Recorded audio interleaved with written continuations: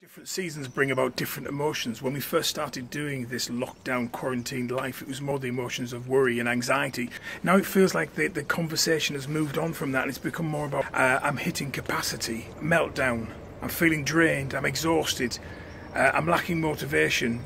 I feel like I can't do this anymore. And I wonder whether the first season was because we had 3 weeks leading up to a holiday and we knew there was a break, and yet this term is going on for 10 weeks. And is there an end point to this? And will I make it? And I want to give you one tip, one golden rule. You've got to talk to your teachers.